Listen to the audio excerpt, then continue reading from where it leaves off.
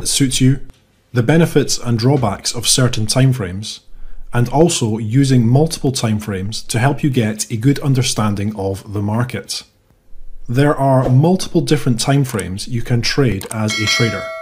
Some of the most popular are the daily timeframe, 4-hour timeframe, 1-hour timeframe, 30-minute timeframe, 15-minute timeframe, 5-minute timeframe, and the 1-minute timeframe. There isn't a definitive timeframe you should trade. It comes down to your personal situation, how you want to trade, and what suits your trading personality. Let's look at higher timeframes first, like the daily and 4-hour timeframe. Higher timeframes involve a lot less screen time than lower timeframes, since it takes 4 hours or a full day for each candle to print.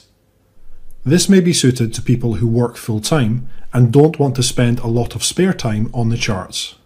There tends to be less trading opportunities. It can take weeks or months for markets to reach the areas you are interested in trading from. This can be frustrating. It also means if you miss a good setup, you can miss a large portion of your year's overall profitability. Because the candles are larger, representing a full day or 4 hours worth of price movement, stops tend to be larger, making it difficult for people with smaller trading accounts. If your stop needs to be 100 pips, it is often this much and more on these timeframes. Even risking £1 per pip means your overall risk is £100. What about lower timeframes, like the 5-minute timeframe and the 15-minute timeframe? This would be considered day trading. Lower timeframes tend to offer more trading opportunities. Although this may seem more exciting, more trading opportunities can lead to more losses. It is easier to overtrade. After a loss, a market will likely test another of your trading areas relatively quickly, and through frustration you can start compounding mistakes. Trades take less time to complete. In most instances, you are out of your trade on the same day you entered. It requires more screen time.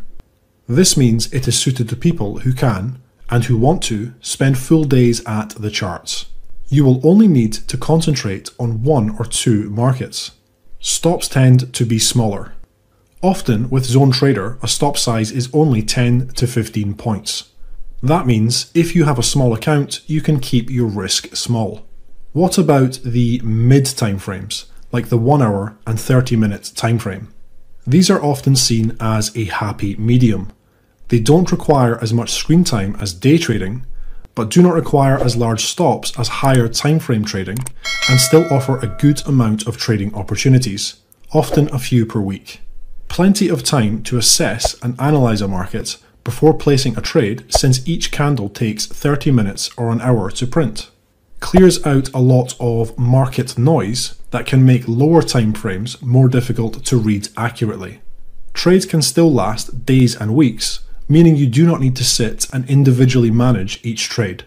Stop sizes are manageable, with lower volatility markets allowing for stops of as low as 20 to 30 points frequently.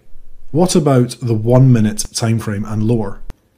From experience of dealing with students, I find that most are attracted to the 1-minute timeframe. This is because it moves faster and is seen as exciting.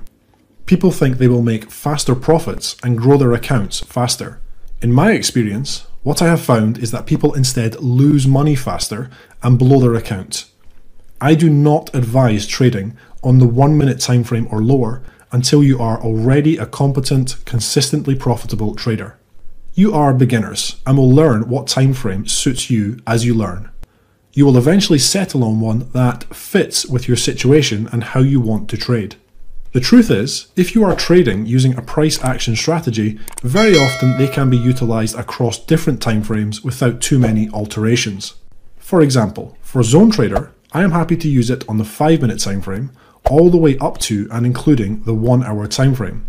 Now let's jump onto the chart and look at how we can use multiple timeframes to get a good understanding of the market. Okay, in this final part of the video, what we're going to do is we're going to look at how using multiple timeframes can benefit you by giving you a clearer picture of what the market is doing and how it can benefit your trading. So before we get started on actually looking at the reasons, it's worthwhile having a think to yourself of the potential benefits that you can come up with. What I've done is I have loaded up Euro USD and GBP USD both on the 1 hour time frame. Now, looking at these markets, what are we seeing? So we're coming in to potentially trade Euro USD. We're looking at recent price data. What we can see is the market coming up, rejecting, coming up and rejecting. So potentially a double top up here with very strong rejection. On the rejection on the way down, we are making lows, highs, lower lows, lower highs, lower lows, lower highs.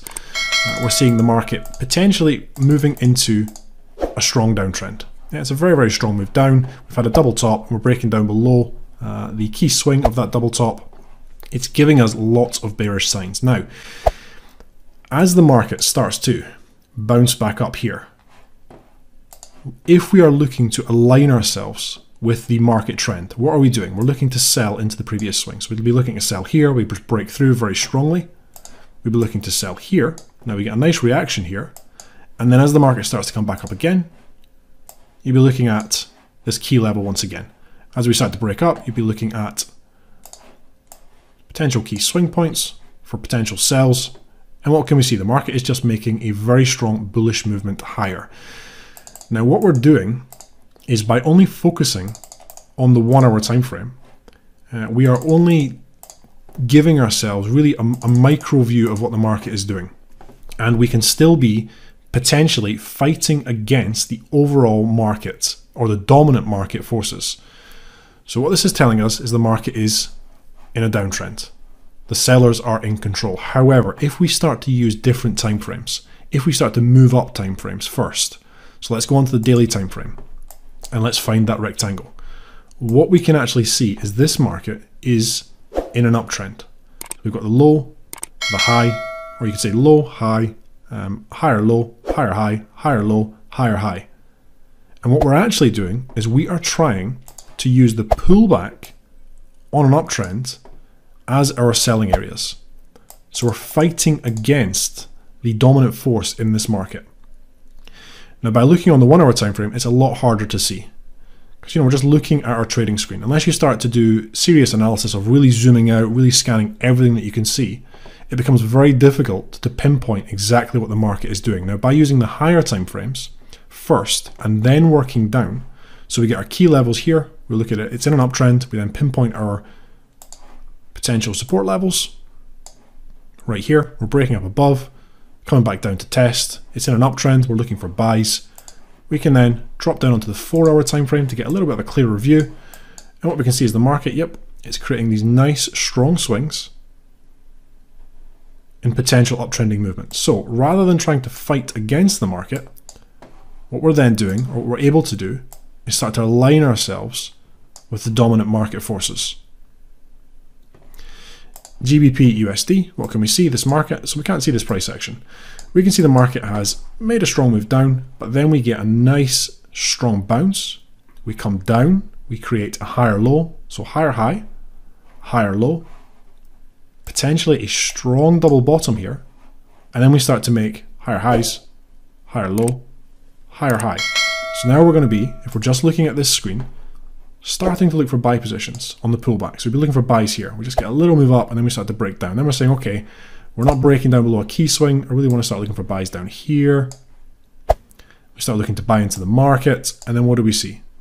The market starts to collapse down. And the reason is we are using a micro view of the market once again. If we go up onto the higher time frames, let's find that area. What we can see is the market is not in an uptrend. What we're actually doing, what we've actually started to do, is first of all, high, low, lower, high, and then we get a little bit of sideways movements, but then we start to once again potentially break down. We're still making those lower lows. So to align with what this market has been telling us, lower highs, market still making lower lows. we should be looking for potential sells. And by using multiple time frames, it allows us to relatively easily see and identify the overall market forces. And then we can start to look to align our trades with those forces. So rather than looking to buy into this market because we think it's in an uptrend, we can actually see that the market is in a downtrend. So very, very useful to use multiple time frames when you are doing your analysis. It can really, really benefit you. A very common mistake, especially when you're trading sort of 1 hour time frame and below, is just to focus on those time frames. It becomes very, very difficult to get an overall view of what the market is doing. And very often you will find that you are fighting the market and suffering unnecessary losses when what you really want to do is align with the market and look for those really nice, strong, trending movements.